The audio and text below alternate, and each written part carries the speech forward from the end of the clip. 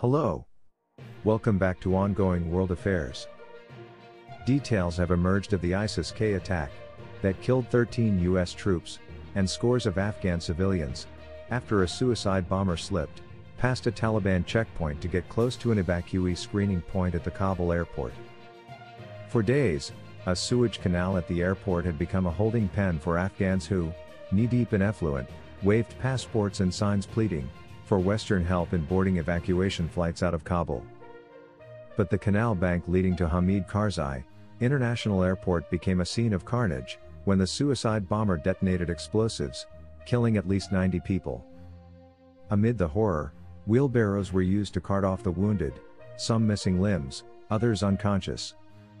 Many survivors dropped vital documentation, their only lifeline to escape a country descending into civil war, in the stampede to flee that followed. Last night, Islamic State claimed responsibility, alleging one suicide bomber got within 5 meters of U.S. troops before detonating a device.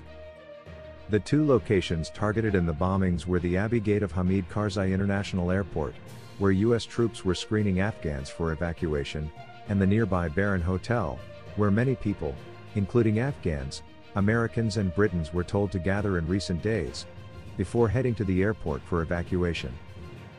The Pentagon first publicly confirmed the blast shortly after 6 p.m. Kabul time on Thursday, and later confirmed a staggering U.S. military death toll that is the highest in one day in Afghanistan since 2011. General Frank McKenzie, commander of U.S. Central Command, said that the attack on the Abbey Gate unfolded after at least one suicide bomber was able to get through initial Taliban screening points. General McKenzie said troops may have been searching the bomber when his device went off. Most chillingly, however, this was a tragedy foretold.